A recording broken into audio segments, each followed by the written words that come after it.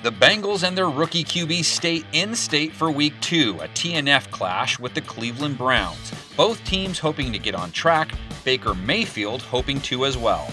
Rush coming, that ball was tipped. Ravens felt like they got it clean on a pick. Mayfield did not get off to the start he hoped for, and with him, the passing offense again looked less than stellar, which was a key part of their issues last year. Mayfield avoids, and he will toss it to one of his teammates. Mayfield and his wideouts can at least say they struggled against a very good pass D. Tipped up in the air and nearly intercepted.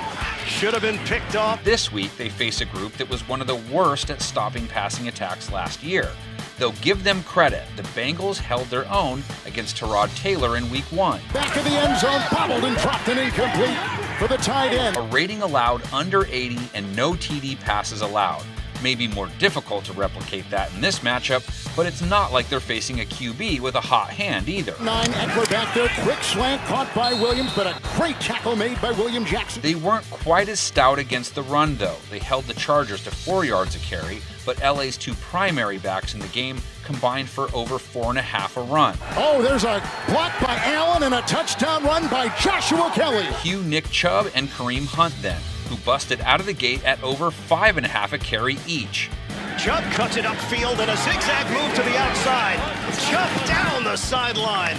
The Browns may have a lot of receiving talent, but they continue to look like a team that should rely more on their ground game. Hunt cuts to the outside and a spin move by Hunt nearly took it all the way. Which they just couldn't do last week because they were so far behind on the scoreboard. End zone, touchdown, it's Andrews. The Browns' passing defense responsible for allowing a lot of those points. They seem to have zero idea on how to stop Lamar Jackson's arm. Jackson, end zone, touchdown to Snead. Obviously, what makes him hard to stop as a passer is what he can do as a runner.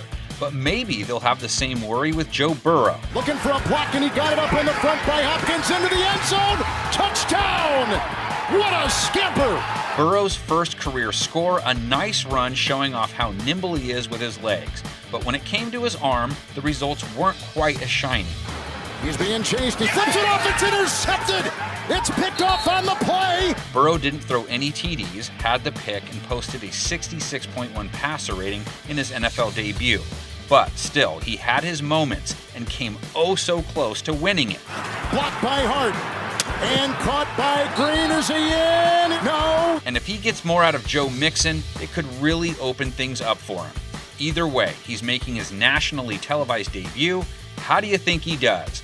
Get your predictions logged in the comments section. We're going to log ours on the graphic down below. It's Mixon. And look at him cut outside and stiff arm his way into Casey Hayward. Chubb back in. Mayfield, little stumble. Toss back of the end zone. Wide open. Touchdown. David Njoku.